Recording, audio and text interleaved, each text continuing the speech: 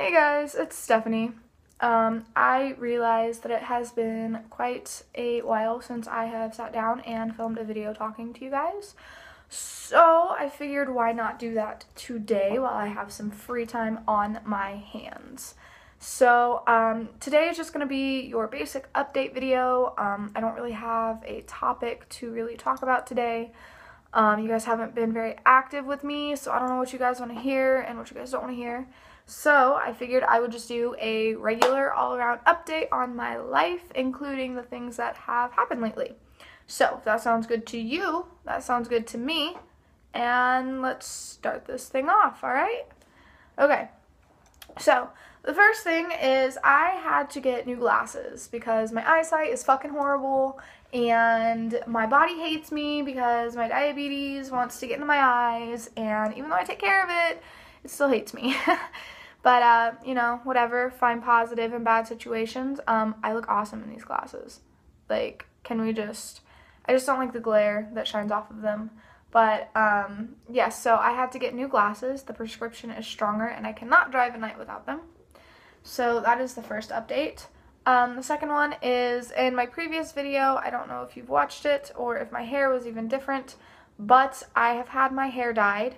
It is extremely faded. I don't know if you can see it in the light, but it is not green.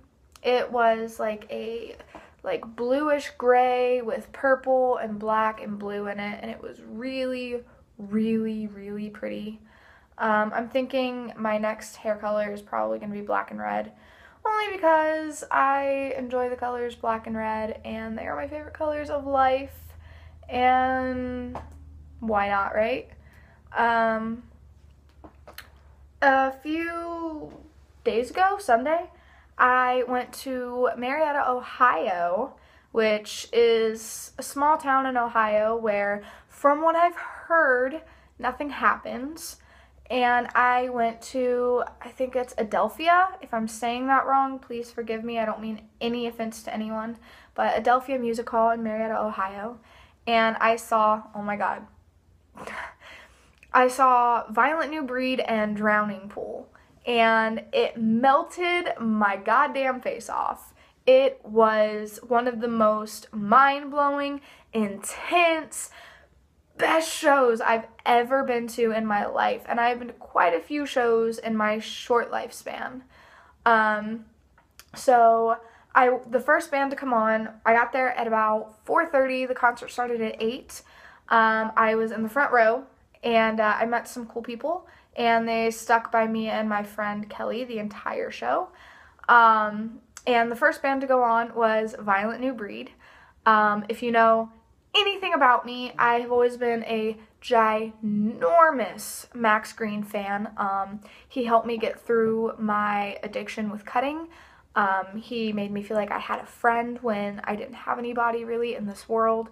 And I just felt like I wasn't as alone, and he helped me realize that I didn't need to hurt myself, and that if he could fucking do it, so could I. And guys, I shit you not, I had a personal conversation with Max Green outside the venue. We smoked a cigarette together. I told him my story. I heard part of his story. I thanked him. I got like 3 hugs. This dude is the chillest, most relaxed dude that I've ever met in my life.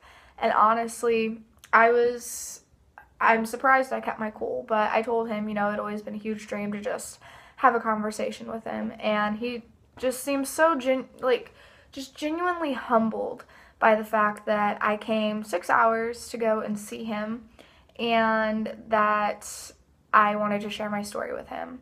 And he was great, and me and my friend Kelly also got to hang out with Mikey, which is the guitarist of Violent New Breed, and he is the sickest person, I swear. He's so nice, he's so down to earth, he's so cool. Both of these guys, 10 out of 10, hands down. I would kill to see again. Hell, I mean, it would be a dream come true to just hang out with them for a little bit, you know. I realized I'm not as big of a fangirl as I thought I was, and I think that shocked some people that saw me actually having conversation with them, because I was treating them like actual human beings. Like, they were just somebody that I ran into on the street who just so happened to help me, you know? And I think that's a big reason why they didn't mind spending so much time talking to me. And it was really cool. You know, they added me on Facebook, and, you know, they liked some of my tweets. And I can't wait to see them again at Extreme Thing, which is going to be awesome. And hell, maybe I'll run into them when I go to LA this summer. Now on to Drowning Pool. Oh my god, guys. Drowning Pool was so sick. And throughout the entire concert, they were, like, Jason and CJ, which is the lead singer and the guitarist, were, like, looking over my way and smiling, and they were, like, looking at everybody and waving at everybody and posing for pictures on stage, and they touched my hands. CJ held my hand, and Jason touched my hand twice, and I got winked at, and God, I got a guitar pick. CJ personally handed me the guitar pick that he had used throughout the entire concert. He reached and he handed it to me. I don't have it on me right now. I also have Mikey's guitar pick, one of them, and it was, oh my god. So after the show, I was leaning up against the wall in the venue, and CJ sees me, and he comes up to me, and he hugs me, and we talk about paranormal shit, and I get a picture with him. And if you guys are interested, I will insert the pictures that I got of Max, Mikey, and CJ in the video somewhere towards the beginning or the end, or maybe just right here. I don't know. But no, really, these people were so rad. And my thing is, if you're famous, if you're a fan of somebody famous, you know, they're really no different than us. They're just people who got the chance to live their dream and wanted to make a difference and wanted to make music. And I saw some girls there, not going to say any names, not trying to pass any judgment, you know. You wear whatever the fuck makes you comfortable. You act however the fuck you want to act, you know, make yourself happy. But I just feel like, yes, I'm sure it makes them feel good, but, you know, don't treat them like they're some immortal. You know, they're people, and, you know, I'm sure that they would love to have a normal person conversation with you, and I'm sure that they would be so fucking stoked to hear what you have to say, you know, but don't drool over them. Because I know a lot of band members that I have personally met, not saying that it's these guys, but that I have met in the past, it makes them uncomfortable, and it makes them want to speed up the conversation. That and the fact of course, how many fans they have out. But I love the fact that after the show, they came out onto the venue and they signed shit, they took pictures, they had conversations. Me and my friend were in the venue after most of the fans had gone home, and they were already packing up and cleaning up the stage and shit. And it was one of the hands down best nights of my life, which leads me into my next thing. I am going to motherfucking Extreme Thing 2016 in Las Vegas, Nevada. So if any of you beautiful motherfuckers are going to be there and you see me, come up and say hi. Give me a hug. I would love to hug you and meet you, you know? I'm always good for friends. So yeah, me and my friend Kelly are going to be at Extreme Thing in Las Vegas, Nevada on April 2nd, 2016. And we're going to party. We're going to party really fucking hard, and it's going to be amazing. And we're going to watch some bands that are going to melt our faces off, which include Violent New Breed, New Year's Day, Escape the Fate, Bless the Fall, and so many other fucking bands, guys. So if you have the means, if you have a car, if you're old enough, obviously, go to Extreme Thing, man. Go and have the time of your life, because it's like Warped Tour, but a little bit bigger. So, yeah, definitely go there. No, I'm not sponsored, by the way. I'm just super stoked. And I guess that brings me to my last thing that happened today. I got my own apartment. I have a place of my own. I move in May 2nd. And that means my filming background is going to be changing. And we are going to switch shit up. And that hopefully means that after things kind of die down and calm down for me, there will be more videos for you guys. And I don't know, you know, maybe things will look up a little bit. Things have been really fucking tough lately. I've had a hard time, especially dealing with my depression and fighting relapse. But I have not relapsed, and I'm very proud of myself for that. And if you guys have not relapsed, I am very proud of you. And even if you have, I am still fucking proud of you, because you're beautiful. And it is normal to feel the way that you do. So don't ever let anybody tell you that it's not.